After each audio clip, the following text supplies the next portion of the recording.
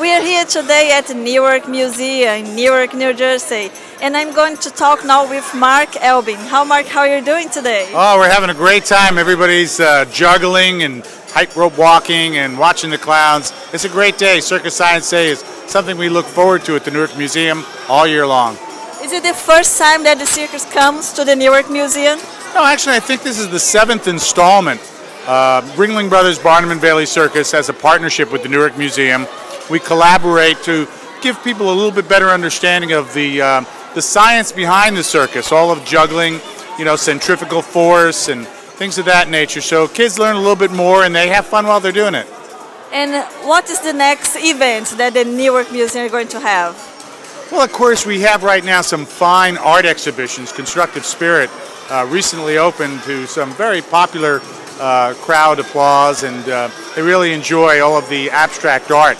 So we have some special seminars that are associated with that, but we also have a dance party coming up. That's March 18th, a night in Rio, and everybody's looking forward to learning the samba and the bossa nova. There are dance lessons. There's going to be a band that's going to be performing, and we're going to have a really good time after hours here at the museum. That event will go till midnight. It's on Thursday, March the 18th. And after that, we look forward to Dinosaur Day, another family event for the kids. That's going to be on the 2nd of May, and Astrofest, where you learn all about outer space and space travel and all about the planets, the solar systems. That's on the 22nd of May. So those are some events that are coming up in the near future. Well, lots of fun coming here to the Newark Museum. And if someone wants to come, what is the address, the phone number that they can have information?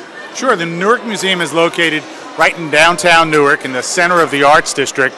We're at 49 Washington Street, very easy to get to by train, New Jersey Transit. The PATH train will also bring you into Penn Station.